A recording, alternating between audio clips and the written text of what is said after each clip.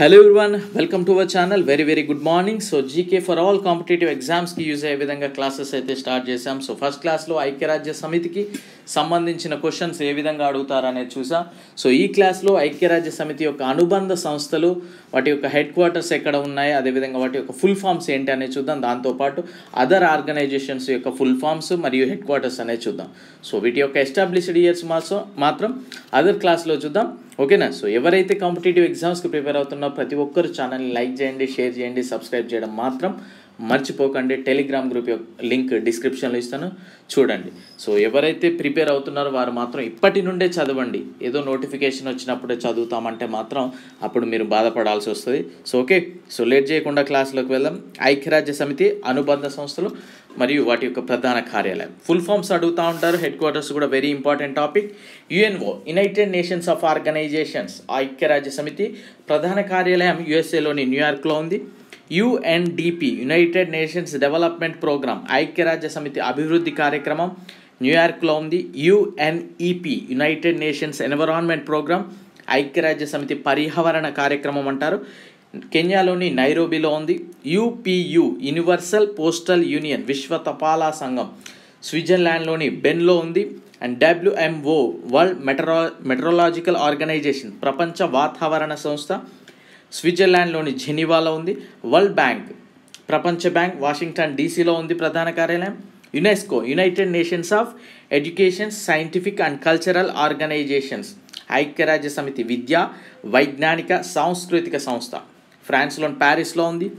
And ILO, international labour organisations, అంతర్జాతీయ కార్మిక సంస్థ, జెనీవా, స్విట్జర్లాండ్లో ఉంది. FAO, food and agriculture organisation, ఆహార వ్యవసాయ సంస్థ, ఇటలీలోని రోమ్లో ఉంది. UNICEF, United nations of international children emergency fund, ఐక్యరాజ్య సమితి అంతర్జాతీయ బాలల అత్యవసర నిధి, న్యూయార్క్, యుఎస్ఏలో ఉంది. ICJ, international court of justice, అంతర్జాతీయ న్యాయస్థానం, ది హేగ్, నెదర్లాండ్లో ఉంది. ఐఎంఎఫ్, ఇంటర్నేషనల్ మానిటరీ ఫండ్, అంతర్జాతీయ ద్రవ్యనిధి, Washington DC, USA. And ITU, international telecommunication union, అంతర్జాతీయ టెలికమ్యూనికేషన్ యూనియన్, స్విట్జర్లాండ్లోని జెనీవాలో ఉంది. సో ఐఎంఎఫ్ కనుక మనం చూసినట్లయితే పాకిస్తాన్కి ఇన్ని కోట్ల రూపాయలు ఇస్తూ ఉంది, వరల్డ్ బ్యాంక్ ఇస్తూ ఉంది అని చూస్తూ ఉంటాం కదా. సో ఇవన్నీ రెగ్యులర్గా మనం న్యూస్లో వినే వర్డ్సే ఇవన్నీ. And UNCTAD, United nations conference on trade and development, ఐక్యరాజ్య సమితి వాణిజ్య అభివృద్ధి సంస్థ, స్విట్జర్లాండ్లోని జెనీవాలో ఉంది.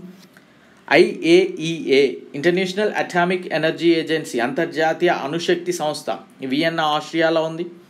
UNHCR, United nations high commissioner for refuses, ఐక్యరాజ్య సమితి శరణార్థుల హై కమిషనర్, స్విట్జర్లాండ్లోని జెనీవాలో ఉంది. UNIDO, United nations industrial development organisation, ఐక్యరాజ్య సమితి పారిశ్రామిక అభివృద్ధి సంస్థ, ఆస్ట్రియాలోని వియన్నాలో ఉంది. And WHO, world health organisation, ప్రపంచ ఆరోగ్య సంస్థ, జెనీవా, స్విట్జర్లాండ్లో ఉంది. సో ఇక్కడ వరకు చూసినట్లయితే ఇవన్నీ కూడా మనకి ఈ ఐక్యరాజ్య సమితి యొక్క అనుబంధ సంస్థలు మేజర్గా చెప్పుకుంటే. ఓకేనా? సో అదర్ ఆర్గనైజేషన్స్ ఉంటాయి. ADB, Asian development bank and Philippines, మనీలాలో ఉంది ప్రధాన కార్యాలయం. WTO, world trade organisation, Switzerland, జెనీవాలో ఉంది. Asian association of south east Asian nations, Indonesia, జకార్తాలో ఉంది. SAARC, south Asian association for regional cooperation, Nepal, కాఠ్మాండ్లో ఉంది. And ICC, international cricket council, Dubai, యుఏఏలో ఉంది. AIIB, Asian infrastructure investment bank, China, బీజింగ్లో ఉంది. NASA, national aeronautics space administration, Washington DC, USA. Interpole Leone, ఫ్రాన్స్లో ఉంది. ISRO, Indian space research organisation, India, Bengaluru. DRDO, defence research and development organisation, India, Delhi. NATO, north Atlantic treaty organisation, Belgium, బ్రజిల్. IOC, international Olympic committee, Switzerland, లుజానే. FIFA, international federation of association football, Zurich, Switzerland. FIH, international federation of hockey, లుసానే, Switzerland. So ఇవి and వీటి యొక్క heads of the department, వీటి యొక్క అధినేతలు కూడా ఉంటారు. So అధినేతలు మరియు మనం ఎస్టాబ్లిష్డ్ ఇయర్స్ అనేది సపరేట్ క్లాస్లోనైతే చూద్దాం. సో దయచేసి మీ అందరికీ చెప్పేది ఒకటే, ఎవరైతే ప్రిపేర్ అవుతున్నారో, ఎలా అయినా మేము అచీవ్ చేయాలి అనుకుంటున్నారో వారు మాత్రం ప్రతిరోజు క్లాసెస్ ఫాలో అవ్వండి. ఎందుకంటే నోటిఫికేషన్ వచ్చినప్పుడే ప్రిపేర్ అవుతామంటే అది చాలా వరకు మీకు నష్టమే చేకూరుస్తుంది, అప్పుడు చదవలేరు కూడా. సో ఓకేనా?